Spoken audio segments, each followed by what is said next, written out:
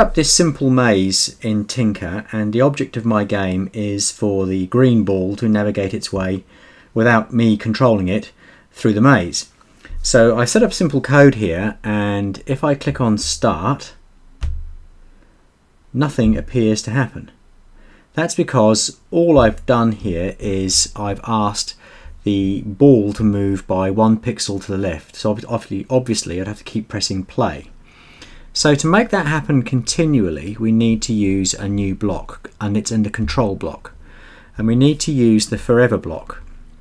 So what we're saying now is by putting the change x by -1 pixels forever, it will move forever to the left. So let's have a look at this now. That's all well and good. That's what worked very well, but we actually want it to obey the rules of the maze. So we need to change our code.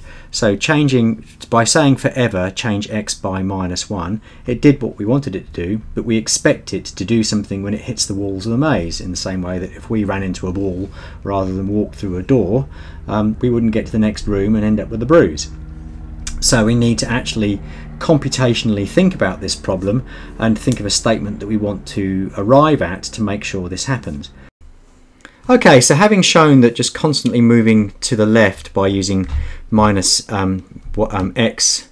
as a command, we can see we just go straight to the walls.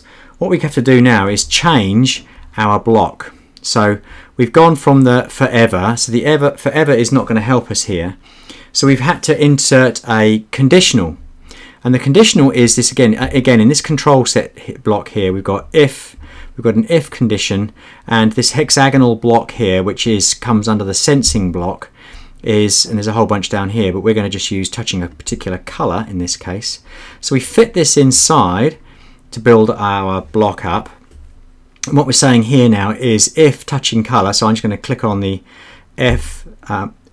the color block here, and you can either go out and just choose a color in your background or choose the color black.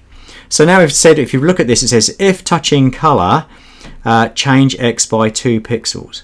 So that's the block of code there that we're going to add in here to our forever.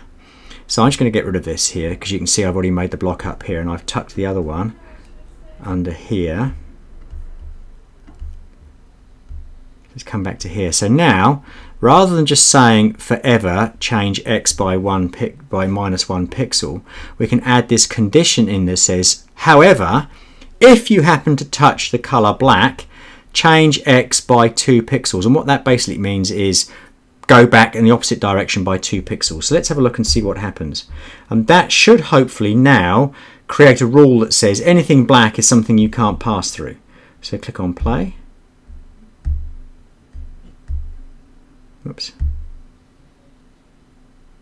Okay, so here we're going. I'm doing this very slowly so you can see.